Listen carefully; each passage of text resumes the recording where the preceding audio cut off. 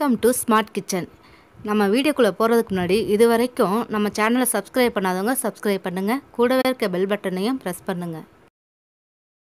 Hello friends, welcome to smart kitchen. இன்றைக்கி நம்ம கிச்சனில் பார்க்க போகிறது ஒரு அருமையான டிஃப்ரெண்ட்டான ஒரு ஸ்நாக்ஸ் ஐட்டம் தாங்க. அதுவும் மீதியான இட்லியை வச்சு நம்ம இன்றைக்கி செய்ய போகிற இந்த சுவையான ஸ்நாக்ஸு எப்படி செய்யலாங்கிறதும் பார்க்கலாம் வாங்க. மீதமான இட்லி வச்சு நம்ம இன்றைக்கி ஒரு சுவையான ஸ்நாக்ஸ் தாங்க செய்ய போகிறோம். இன்றைக்கி நான் வந்து காலையில் அவித்த இட்லி இது. நாங்கள் சாப்பிட்டது போக ஒரு 4 இட்லி மீதமாயிருச்சு. இதில் வந்து நான் ஒரு சுவையான ஸ்நாக்ஸ் செஞ்சு காமிக்க போகிறேன்.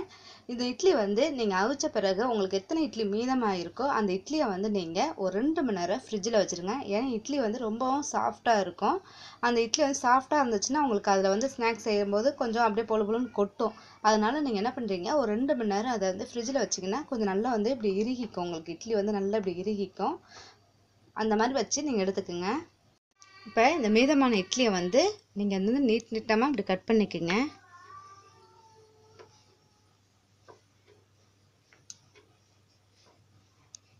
பாருங்கள், இந்த மாதிரி உங்களுக்கு ஸ்லைஸாக இப்படி கட் பண்ணிக்கிட்டிங்கன்னா நமக்கு இந்த மாதிரி தடிமனில் கட் பண்ணிக்கிட்டிங்கன்னா நம்ம செய்கிறதுக்கு ரொம்பவும் நல்லாயிருக்கும்.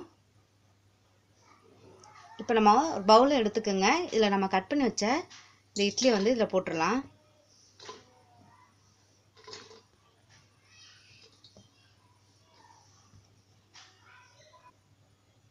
இப்போ நம்ம எல்லா இட்லியும் ஒரு பவுலில் போட்டுட்டோம் கட் பண்ணதெல்லாம். இதில் வந்து நம்ம மசாலா சேர்க்க போகிறோம். 1 ஸ்பூன் அளவுக்கு மிளகாய்த்தூள் ஆட் பண்ணிக்கிறேன். ஒரு 1/2 ஸ்பூன் கரம் மசாலா தூள், கொஞ்சமாக மஞ்சத்தூள் ஆட் பண்ணிக்கோங்க. ஏற்கனவே நம்ம இட்லியில் வந்து உப்பு போட்டு தான் வச்சுருப்போம். இருந்தாலும் இந்த மசாலாக்காக நான் வந்து ஒரு 1/4 ஸ்பூன் அளவுக்கு உப்பு எடுத்துக்கிறேன். இப்போ எல்லாமே இதில் சேர்த்துக்கலாம்.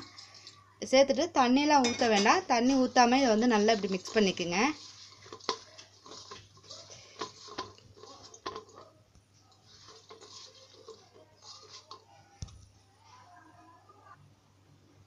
இப்போ பாருங்கள், இட்லி நம்ம எல்லா மசாலையும் மிக்ஸ் பண்ணிட்டோம். இது நல்லா மிக்ஸ் ஆயிடுச்சு.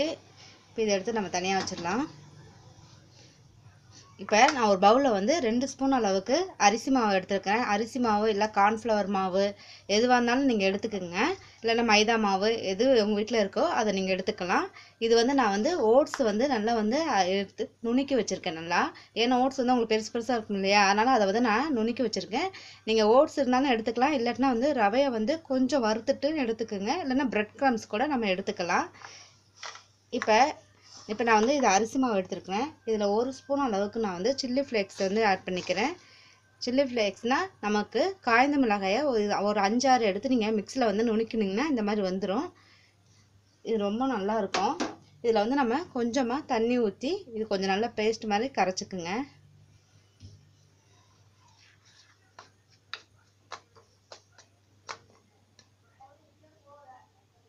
பாருங்கள், இப்போ நம்ம வந்து எல்லாமே நல்லா ரெடி பண்ணிக்கிட்டோம்.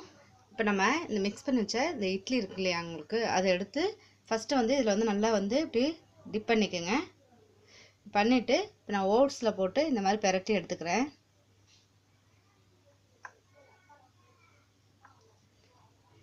இந்த மாதிரி எடுத்து இது மாதிரி ஒரு பிளேட்டில் நம்ம எல்லாமே அடுக்கி வச்சிடலாம். பாருங்கள், எல்லாமே நம்ம நல்லா பெரட்டி எடுத்து வச்சுக்கிட்டோம். பாருங்க, இப்போ அடுப்பு ஆன் பண்ணி ஒரு கடாயை வச்சு நம்ம பொரிக்க தேவையான அளவுக்கு எண்ணெய் ஊற்றிருக்கோம். எண்ணெயும் நல்லா காஞ்சிருச்சு. இப்போ இதை ஒன்று ஒன்றா போட்டு கொஞ்சம் நல்லா ஃப்ரை பண்ணி எடுத்துக்கலாம். நல்ல ஒரு கோல்டன் கலரில் வரும் உங்களுக்கு. அதனால 2 சைடு கொஞ்சம் நேரம் கழித்து 2 சைடுமே நல்லா திருப்பி போட்டுக்குங்க. உடனே திருப்பி போட்டால் நம்ம மேலே உள்ள அந்த ஓட்ஸ் எல்லாம் உதிர்ந்துடும். இப்போ 1 சைடு நமக்கு வெந்துருச்சு. இப்போ வந்து நம்ம இதை திருப்பி போட்டுடலாம்.